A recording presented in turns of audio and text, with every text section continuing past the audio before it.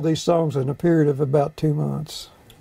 I just decided that I needed to sit down and do that, you know, and was just inspired somehow to do it. I don't know totally why, you know, but I did.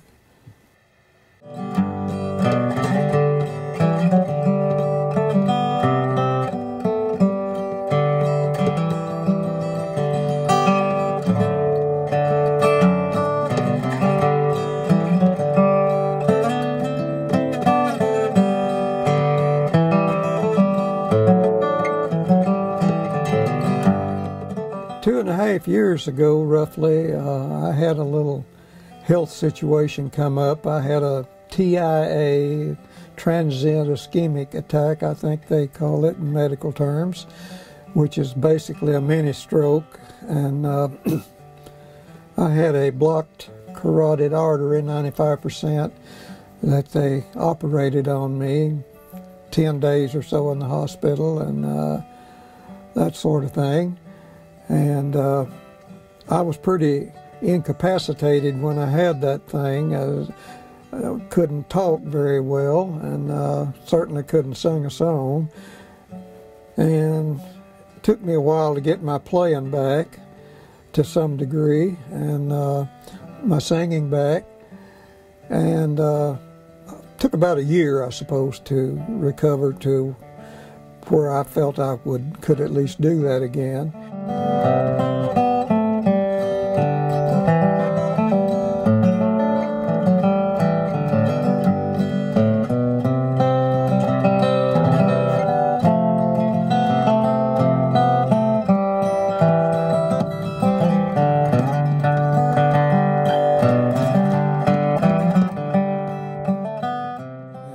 So I just thought that I would write everything and see what came out, you know, and just really try to write without any influence of any kind on it, you know, other than just what was going to come out of my own head or the situations that I would find to write about.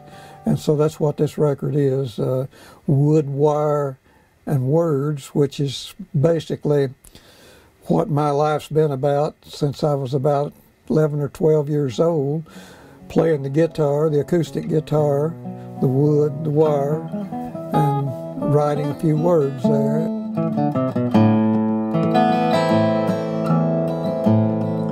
In the ghettos of Mexico City, beyond the rose-colored palace of Cortez, no one dared to walk through the dark streets in the rain of Porfirio Diaz. By 86 the mines were exhausted, and no longer the silver did flow.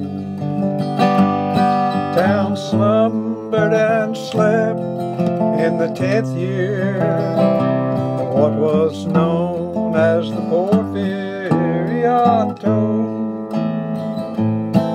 From the north, I suppose that I like to evangelize a little bit in my music, even though it's not necessarily religious evangelizing, but I like to say something. I like things that tell a story or say something or have some morals or some direction, some substance to it other than just entertainment value. I don't like novelty material particularly, never have. I liked novelty songs that much, and that's made me very non-commercial. I always felt that my delivery was non-commercial to start with, my playing and singing, but I never had a flair for wanting to hear it either very much. So I never felt like an entertainer, particularly, as I said, the last few years. So this is an endeavor, an artistic endeavor, more than it's to be viewed as anything else. And it has to speak for whatever it is what it is.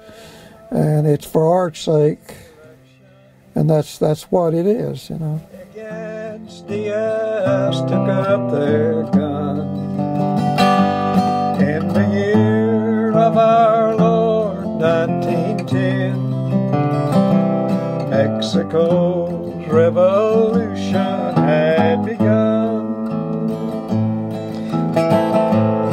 From the north came the bandit Pancho Villa, a warrior who knew how to fight.